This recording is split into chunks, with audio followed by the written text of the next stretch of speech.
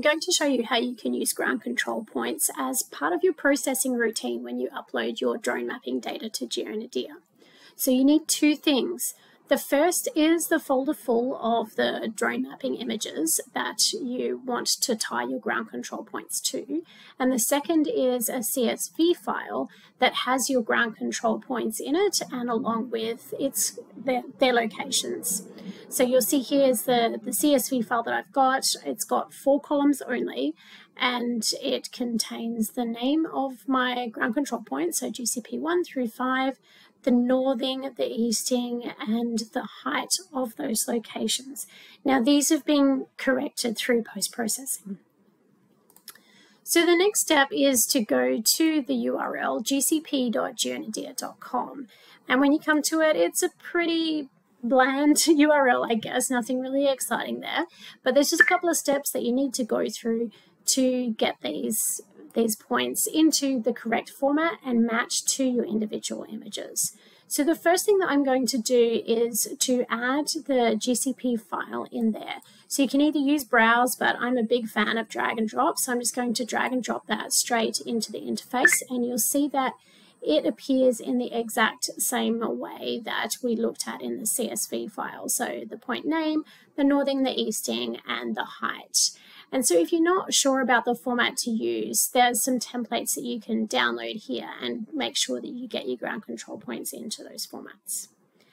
The next part is probably the trickiest part. It's not that difficult, but perhaps the trickiest part is just to make sure that you get the coordinate information correct.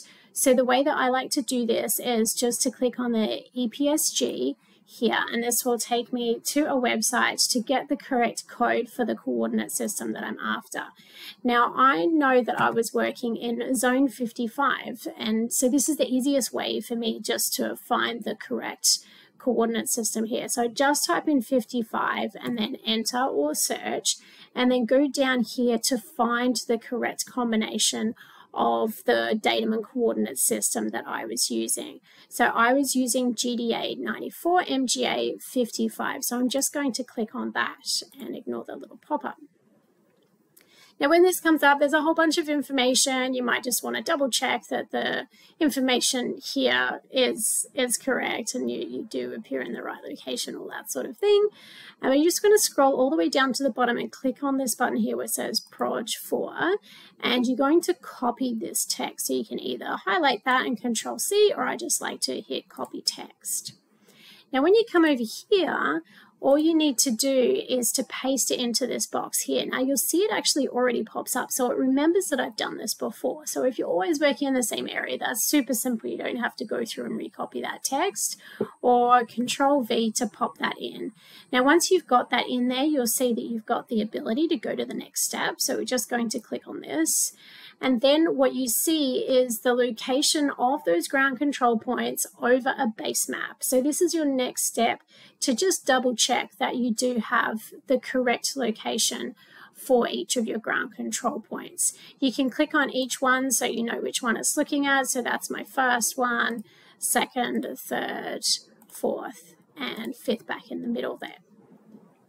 So the next step is making sure that we tag the right photos in our sequence with each of those ground control points.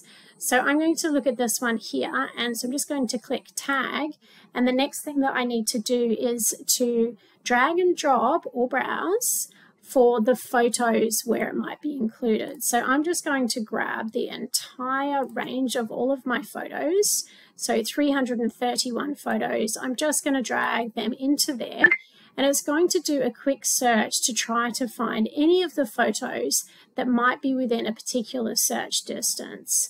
So at the moment, this is set at 35 meters. I'm going to change that down to a 20-meter search distance, and you'll see that's reduced the number of photos that it's thinking are included with my ground control points. So in this particular one, I'm now going to look at any of these individual photos and find where my ground control points are. There is the option to detect GCPs, but I don't find that that works particularly well. So have a go if you've got a few photos, but I wouldn't recommend doing it if you've got lots of photos to go through. What I need to do is find a minimum of 3, but preferably 5 or more photos that have my ground control point in it, and identify those. And so I know that this is my ground control point here.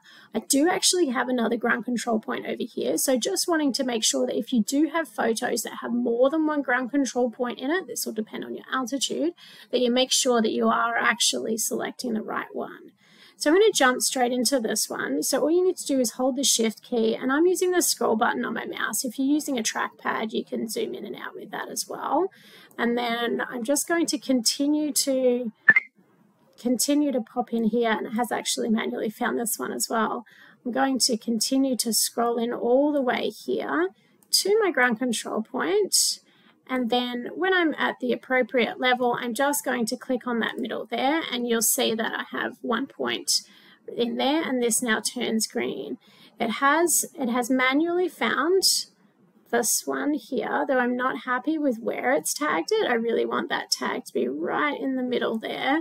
So I'm going to make a correction just by clicking in the correct spot there. I'm going to do this on another photo here to get my minimum of 3 for demonstration purposes. And then click right in the middle to where I'm happy. So you're going to go through and do that on preferably 5 or more, but let's go with that for the moment. And I'm going to go to Save Changes. Now what you'll see here is I have my ground control point 1, and it's got 3 images here, and that's all good. I'm then going to continue the exact same process with all of my other GCPs. So I'll go into GCP2, and as I go to that, it's automatically going to look in the same directory for those photos. And I'm going to do the same thing. So I'm scrolling with my mouse and holding Shift on my keyboard, and just find that exact spot where I want to place my GCP. And I'm going to continue to do that for all of my GCPs in the list. So you can see now that each of my GCPs has a minimum of 3 images associated with it. So this is really important. You need to have 3 for the GCP correction to work. Ideally, we recommend that you have 5 or more. But let's set that for the moment, and we're going to click on to the next step. Now you'll see the check that you have all the information in this table here. So on the right-hand side, you can see the GCP label 1 through 5, the photo number or the photo name that is associated with that particular GCP label, and the position on that particular photo. Now that's tied then to the actual location that was measured in the field and corrected for that GCP. So the X, Y, and Z information and how that links to that particular photo. So just checking that you're all happy with that and you do indeed have all of your labels there, all you need to do then is to click to download that GCP file. When you're in GeoNadir, you go ahead and click to create a new project, and then it's asking to add some data. So all I'm going to do is drag and drop all of those photos that have the GCP associated with them onto the platform, and it's going to go through and read the images and take a moment to do that. Once it's finished reading the images, you can add any additional metadata that you might like, for example, including the description of the data set, any tags that are really helpful for finding the data set later. You can update information about the drone operator and the organization, any acknowledgements that you like. Decide whether or not you would like to share it to the FAIR Geo global map for others to use as well. And then down here is where we're going to add our GCP file. Now I've popped that back into the folder where my original photos and the GCP file is. So here's my match GCP that I've just created that matches the photos with all of the GCPs. I'm just going to drag and drop that directly into that text box location there.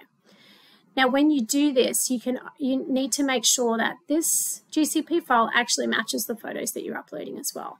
If you want to make any amendments, change the name of that data set or anything that you like, go ahead and do that. And then when you're ready, all you need to do is click upload and we'll take care of the rest for you.